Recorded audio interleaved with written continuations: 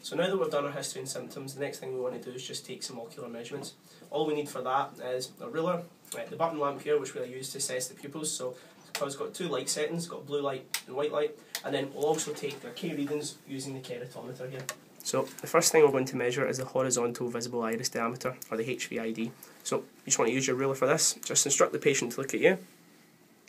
Just place it against their eye. That's about 11 millimeters. The next thing we're going to measure is the vertical visible iris diameter, or the VVID. And as the name suggests, you're only measuring the part of the iris that you can visibly see. Just hold the ruler up. That's 9 millimeters. Okay, so now we're just going to measure the pupils. So we'll measure the maximum and the minimum pupil.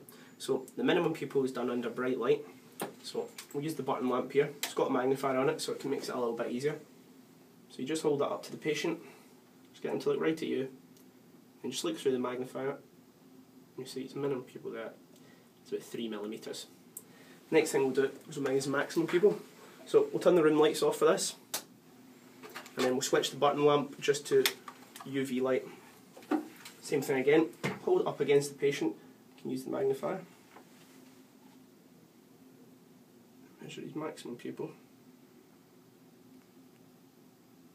That comes out at about 6 millimeters. Okay, so now we've measured up the front of the eye, we need to take the curvature of his cornea, or his K readings. So for this we're going to use the keratometer. So this is the Yavol-Schweitz. This is a two-step keratometer, which means that you have to measure the horizontal and the vertical Ks separately.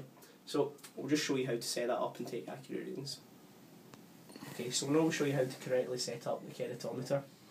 First, just make sure that your patient's correctly adjusted on the chin rest. Just make sure that the outer canthus is lined up with the marker there. Then what we'll do is we'll turn the light off, make sure the keratometer is set up to its maximum brightness, and then what you want to do is use a pen torch and just shine a light through the eyepiece. Then you'll see that appearing on the patient's face, and then what you want to do is just move it just so it's in line with the iris. You see the corneal reflex. Just instruct the patient to keep looking at the green light, and then now you can take the reading. Okay, so now we've got the patient up, we can take the reading. So the first thing we'll do is just take the horizontal case. So you just want to look in, slowly come closer, and then you want to just bring the Myers into focus, and then you just use this dial here just to bring them closer together, and you just bring it just so that they're just touching ever so slightly, and then what you want to do is just read the curvature just off from where the eyepiece is. So the eyepiece is always where you should be reading your curvature from. So if you look through here, you can see that's about 7.7, and then what you want to do is, because it's horizontal readings we're taking, you take your axis from here. So his axis is pretty much 180. Now we'll flip it to vertical. Do the same, we'll look in. Myers don't need that much adjustment. So he's pretty much got a spherical cornea in terms of its curvature. So have a look again. So you're looking wherever the eyepiece is, this is where you read your curvature from. So have a look through it. 7.7. And this time you're reading the axis from here. So that's about 88.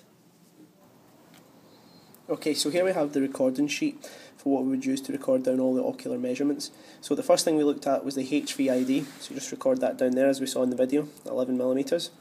Then we got the VVID, this was down as 9 millimeters, you just write that here.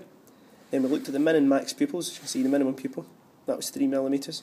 And then we have the maximum pupil at 6 millimeters.